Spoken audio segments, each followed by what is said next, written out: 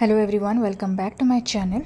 This is a video on interview questions based on Site Reliability Engineer or SRE. So let's start. The first question is, what is Site Reliability Engineering and how does it differ from the traditional IT operations or DevOps? The answer to this question is, Site Reliability Engineering or SRE is a discipline that applies software engineering principles to IT operations with the goal of building scalable, reliable, and efficient systems. Unlike traditional IT operations, which are often focused on manual interventions and reactive troubleshooting, SRE emphasizes automation, monitoring, and proactive measures to ensure system reliability. The key difference from DevOps is that SRE focuses more on measurable reliability goals like service level objectives and error budgets and reduces operational toil through automation and code-driven processes. SRE teams work closely with development teams to bridge the gap between software engineering and operations, enabling faster development cycles while maintaining high availability and reliability. Question number 2 is, can you explain the relationship between SRE and DevOps? The answer to this question is, SRE and DevOps both aim to improve collaboration between development and operations teams, but they have different focuses. DevOps emphasizes cultural shifts, continuous delivery, and breaking down silos to enable faster development cycles. SRE, on the other hand, takes a more engineering-driven approach by applying software engineering principles to operations, focusing on measurable reliability, automation, and the management of system reliability through practices like SLOs and error budgets.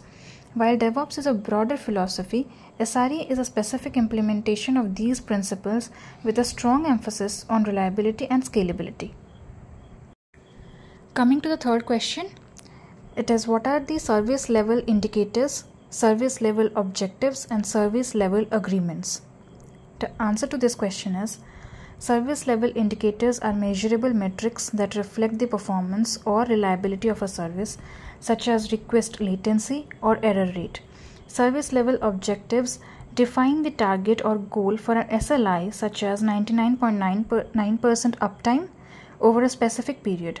Service level agreements or SLAs are formal contractual agreements between service providers and customers that specify the expected level of service, often including penalties for failing to meet the agreed upon SLOs.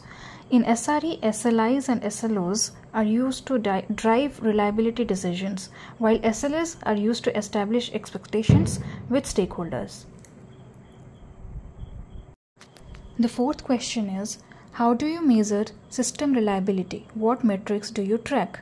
You can answer to this question as, system reliability is measured by tracking key metrics that reflect the health and performance of a system. The primary metrics include availability or uptime, percentage of time the system is operational and available. The second is latency, response time for user requests, ideally under specific thresholds. Third is error rate, percentage of failed requests compared to successful ones. Fourth is throughput, the number of requests or transactions handled per unit of time. Fifth is SLO compliance, how well the system meets defined service level objectives. By monitoring these metrics, we can assess the reliability of a system, ensure it meets performance targets, and proactively address any issues that may impact the user experience. The fifth question is, what is the role of an SRE in incident management? The answer to this question is, the role of an SRE in incident management is to ensure the system remains reliable and available, even during incidents. SREs lead the response by quickly identifying, diagnosing, and mitigating issues while minimizing downtime and impact to users. They focus on automating recovery processes to reduce manual intervention and improve the response times. After resolving the incident, SREs conduct postmortems to analyze the root causes, identify improvements, and implement changes to prevent the future occurrences. Throughout the process, they work closely with development and operation teams, ensuring clear communication and adherence to service level objectives or SLOs to balance the reliability with innovation. For measuring and managing reliability, SREs define clear service level indicators or SLIs and service level objectives or SLOs to quantify reliability and drive decisions. Reliability is treated as a first-class product feature. Then coming to blameless postmortems. SREs conduct postmortem reviews of incidents to learn from failures without assigning blame, fostering a culture of continuous improvement. Coming to collaboration, SREs work closely with development teams to ensure reliability is built into the system from the start, fostering a shared responsibility for both development and operational performance. These principles help create scalable, efficient, and reliable systems while maintaining a high level of service for end users. The next question is, what are some of the key principles of SRE as defined by Google? The answer to this question is, Google defines several key principles of site reliability engineering that guide the discipline. First is embracing risk. SREs use error budgets to balance innovation with reliability. While aiming for high reliability or high availability, they acknowledge that some risk is acceptable and necessary for continuous improvement and feature development. Next is automation. To reduce toil, SRE emphasizes automating the manual tasks, enabling teams to focus on more impactful work. This includes automating deployment, scaling, and recovery processes.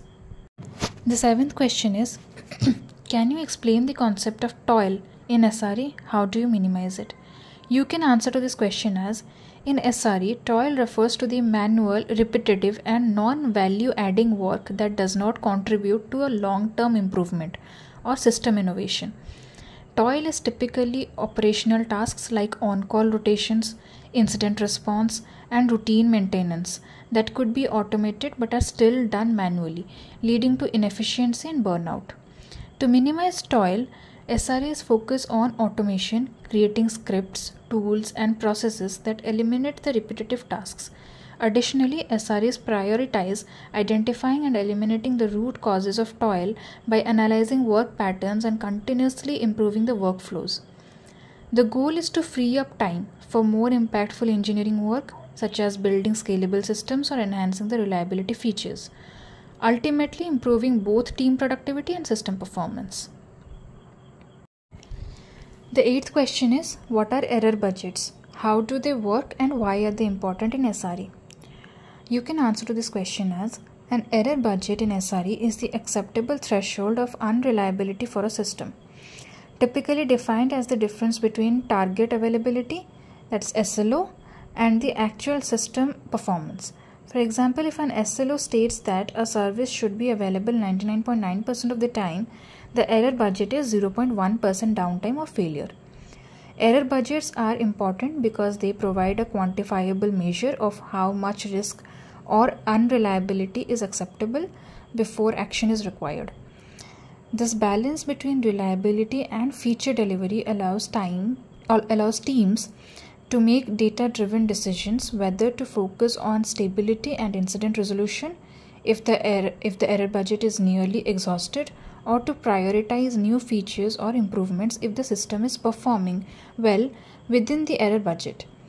It helps avoid over-engineering for perfect reliability, promoting an efficient approach to both innovation and operational stability.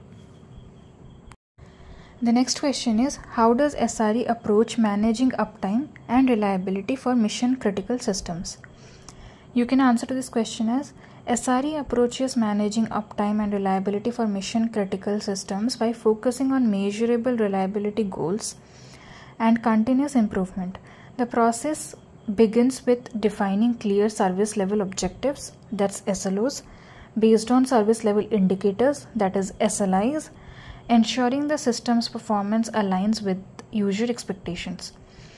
Now, to manage the uptime, SRE teams implement robust monitoring and alerting systems, enabling early detection of potential issues before they impact the users. They leverage automation to handle routine tasks, reduce human error, and ensure fast recovery from incidents, minimizing the downtime.